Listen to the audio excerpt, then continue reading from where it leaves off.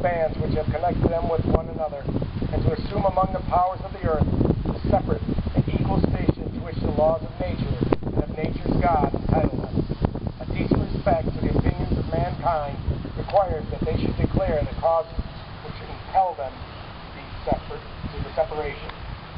We hold these truths to be self-evident, that all men are created equal, that they are endowed by their Creator with certain unalienable rights.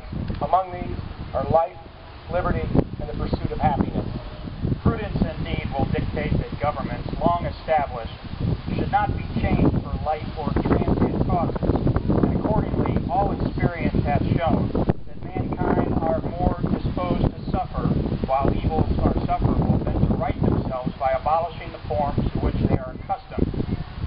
But when a long train of abuses and usurpations, pursuing invariably the same object, evinces a design to reduce them under absolute despotism, it is their right, it is their duty to throw off such government and to provide new guards for their future security.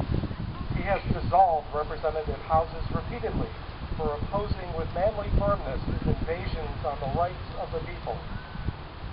He has refused for a long time, after such dissolutions, to cause others to be elected, whereby the legislative powers, incapable of annihilation, have returned to the people at large for their exercise. For quartering large bodies of armed troops among us, for protecting them by a mock trial and punishment for any murders which they should commit on the inhabitants of these states, for cutting off our trade with all parts of the world. He is at this time transporting large armies of foreign mercenaries to complete the works of death, desolation, and tyranny already begun with the circumstances of cruelty and perfidy scarcely paralleled in the most barbarous ages and totally unworthy the head of a civilized nation. We have appealed to their native justice and magnanimity, and we have conjured in them by the ties of our common kindred to disavow these usurpations, which would inevitably interrupt our connections and correspondence. They too have been deaf to the voice of justice and contiguity. We call you now to the liberty tree. It is time. You have heard, and what you have heard in particular are the charges.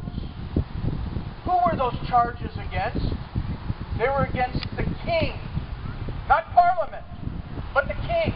And do you know why? Because we were a covenant people, and I thank you. And I'm glad that you were able to participate and hear this great reading of our wonderful Declaration of Independence.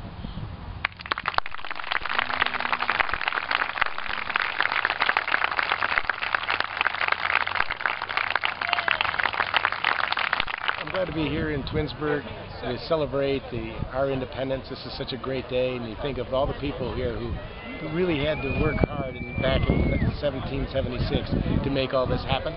It's important that we celebrate it each and every 4th of July. Attendance this year is really up. It's great. People are really into what's going on in the country. The Declaration of Independence is a great document, and it's as relevant today as it was 200 some years ago when it was written, maybe even more so today.